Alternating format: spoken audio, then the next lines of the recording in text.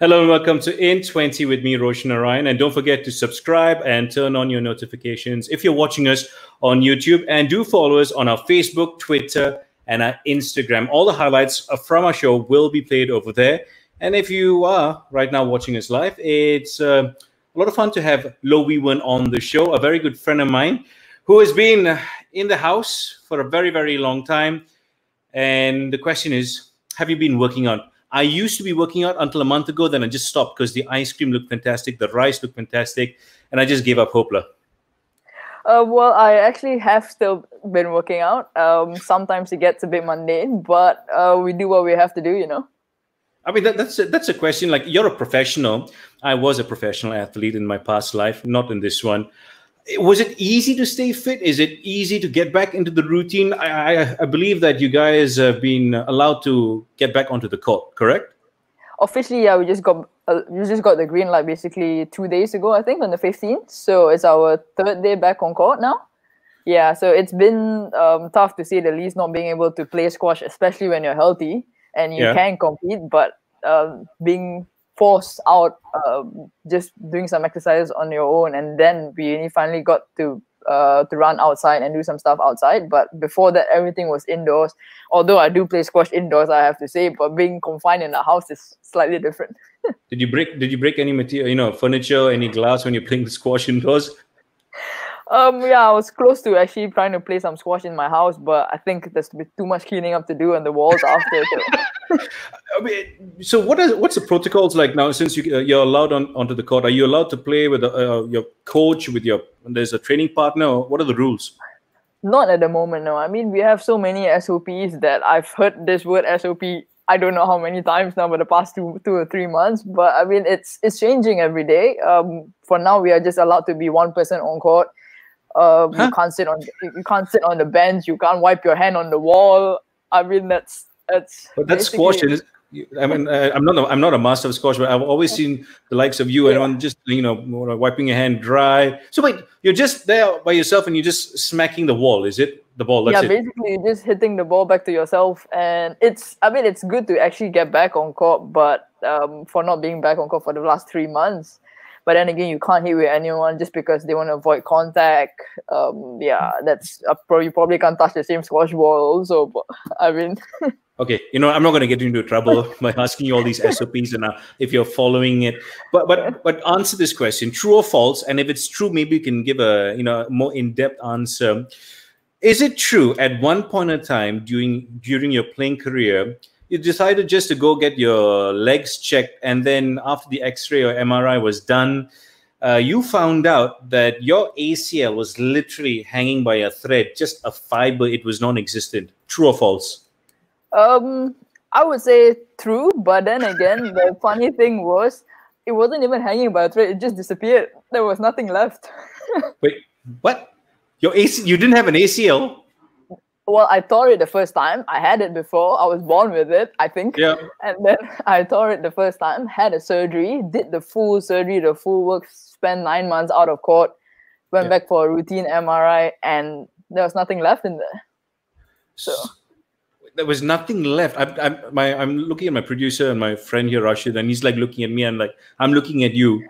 What do you mean? How did you walk? The ACL is like one of the most important things in your body. I didn't just walk. I was still playing squash. Okay. I mean, I knew that my knee will never feel the same way it was prior to the surgery, but I didn't know how I was supposed to feel with or without an ACL. So, I mean, I'm looking at the picture right now, and I tell you, that looks horrific. What was going through your mind? Not when you first saw that, when you first saw your leg, but after the surgery, what was going through your mind? Yeah, after surgery, when you wake up, like, you're still drowsy from all the medication and from just basically waking up. And then what happened was you don't feel much pain yet, because you're still on painkillers. And then what happened was the surgeon actually came and had a look at me after the surgery. And so he wanted to check the wound. So when he actually took out the bandages, the nurse took it out, he saw my knee, I saw my knee. And the first thing he said to me was, wow, that looks pretty good. And I just looked at him thinking like, are you blind or like, how does that look good in any way? You know? So that picture we just showed you, according to him, it looked good. I mean, he's a doctor, so he should know. But my goodness, I don't think what. Yeah. that's I'm like not sure what else he's seen before, but that's like a picture, a still from the movie Mad Max. It's like stitches and plasters and everything. Oh my God! I mean, I hope nobody's vomiting or losing their dinner right now. If you're watching this on repeat, then So okay, this is the funny part, and we are friends, and that's why we're joking about it. But there's a lot of things going on right now in the world of football, at least, where all these big name superstars are coming out and talking about mental health, the depression they were going through, even in their prime. So for me, if I was to look at that picture again, what was going through your mind? Was it like, were you panicking? Would you ever play again? How were you going to fend for yourself? How were you going to feed yourself? Was all these things running through your mind?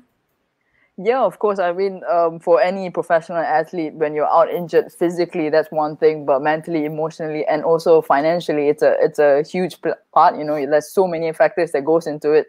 Like I was out for 20 over months. Like, how do you survive if you can't make money and you can't play tournaments? There's no prize money, and obviously you tend to lose some sponsors as well.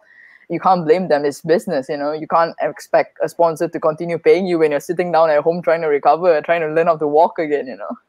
So was there any assistance from any sports governing body, or were you just on your own? The good thing is I still had some of my basic allowance for basically just my basic salary, my allowance, but I had no prize money. I lost some sponsors, but I also was very fortunate that two of my sponsors actually stayed with me and continued paying me even when I couldn't play any squash at all, which I'm very thankful for, which is NAS Metro and also Mizuno. So they stood by me knowing that I will come back, and it's people like this that actually make me want to come back again. Their support has been tremendous. So apart from that, who was maybe a member of your family, your close friend, maybe Nicole or your coach?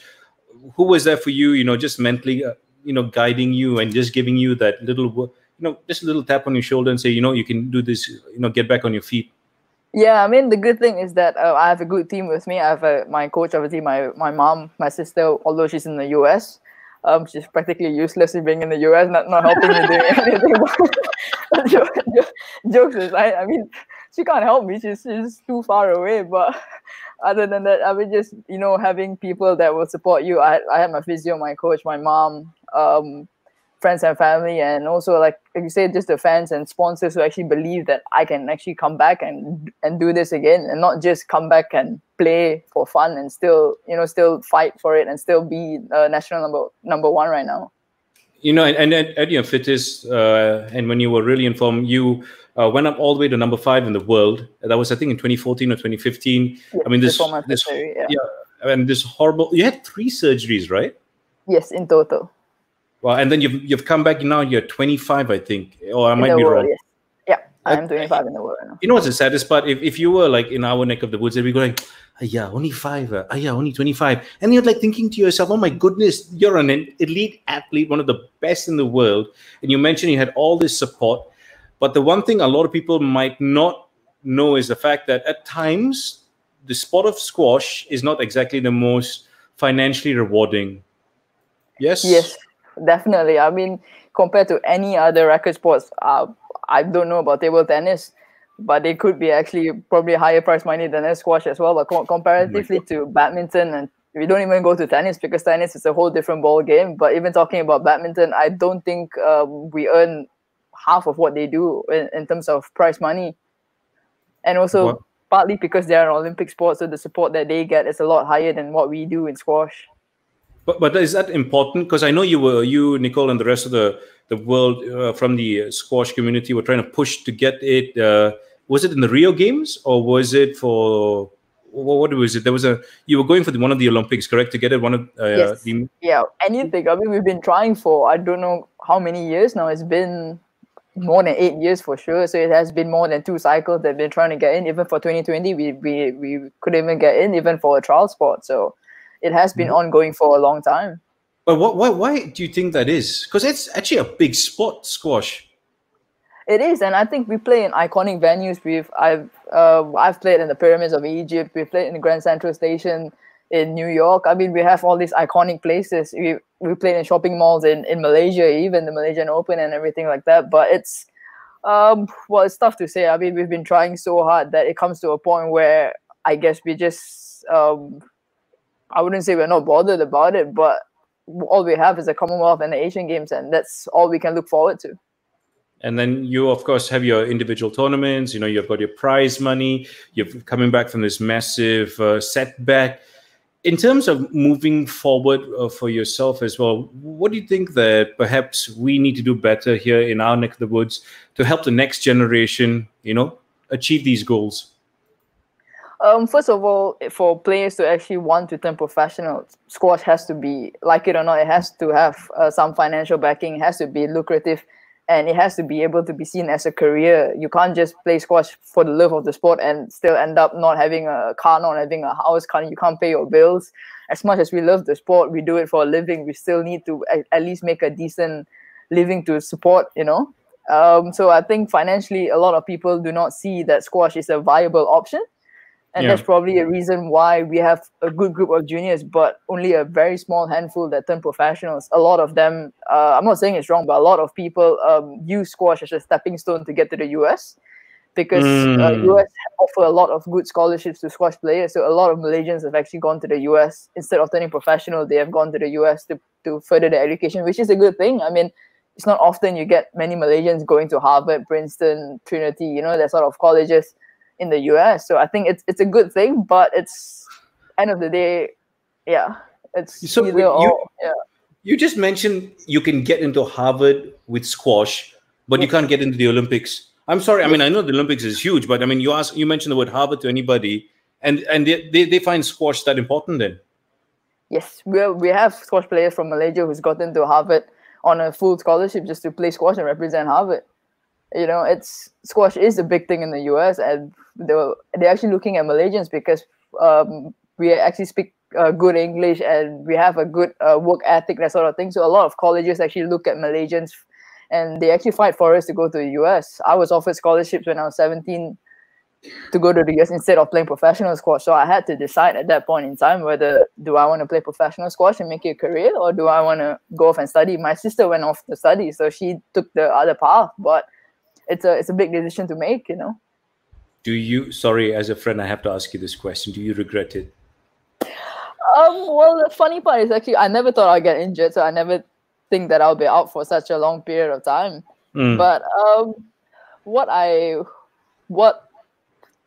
spoke to me was that, to me, my rationale was I can always go back to education at the age of 35 if I want to. I can still probably get a degree at 40 years old if I'm really that desperate, you know. But to me, sports, you only have X amount of years. I can't go back and play professional squash at the age of 45, you know. So to me, that was my rationale. But imagine me trying to convince my mom to come with me, and we live in a Chinese Asian culture where, like, no, I'm good. I don't need to study. I'm just gonna go and play some squash, you know. You know, I have a degree in IT. I don't even know how I got a first class honors, but now I'm sitting in front of a mic, you know, talking to you. I mean, it's weird how life pans out.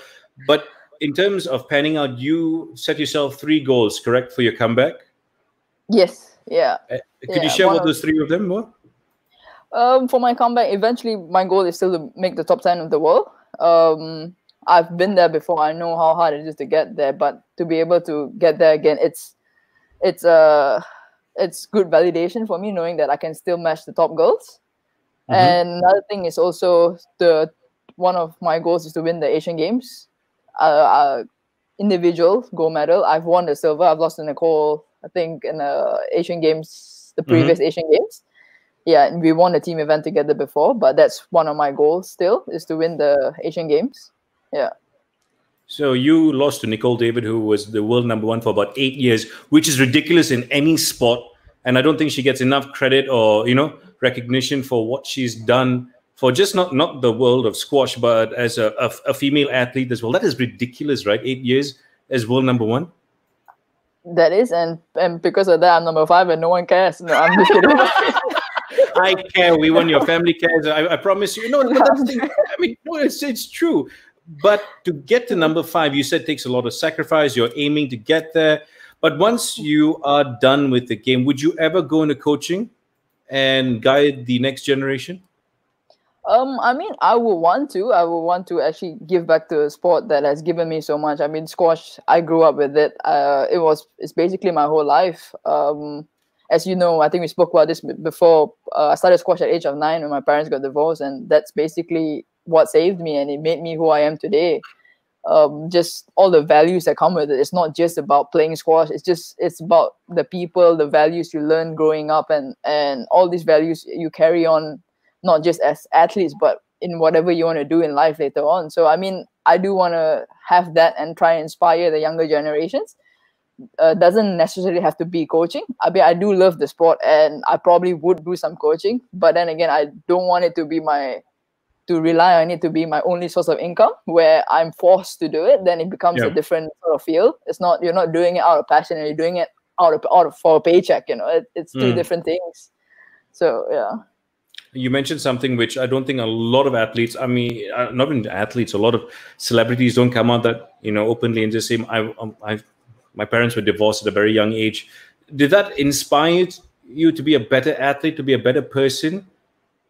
Well, actually, I think every negative has some positive to it. Like even my surgeries, for example, like I was out for such a long period of time, but you actually know your support system. You actually know what can, it makes you stronger. Like I would say, it teaches you all the values, how to appreciate, more gratitude, and you just see life as a different perspective, and you just learn that nothing's perfect. You just work with what you're given and make the best out of it.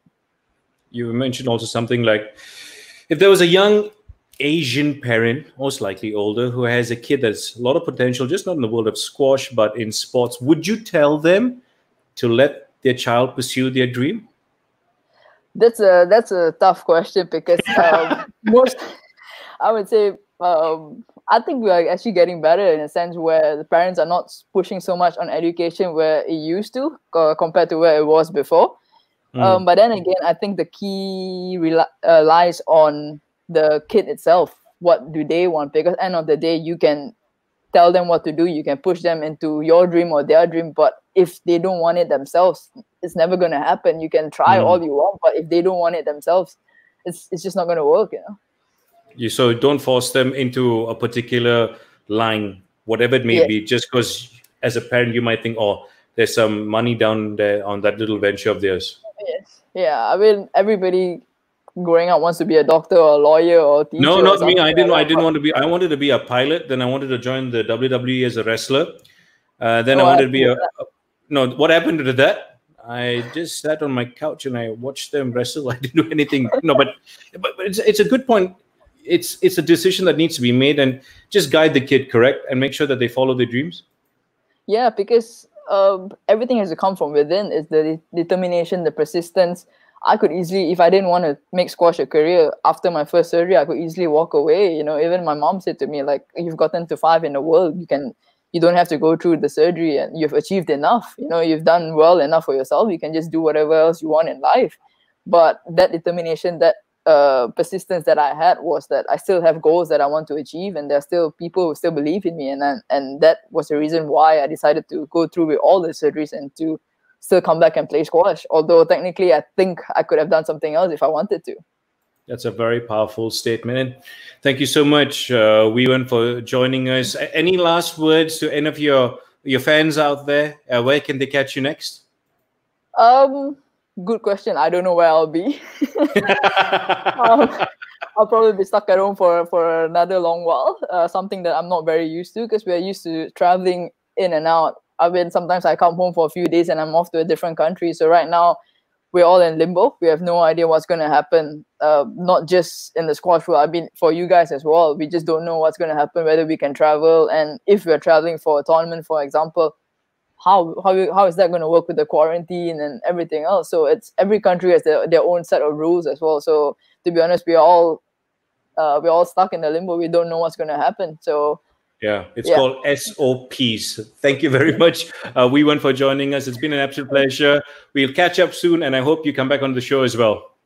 Will do. Nice to speak to you again. Likewise, remember, do follow us on our Instagram, Facebook, and Twitter page, and turn on the subscriptions on our YouTube channel. Till the next time, bye-bye.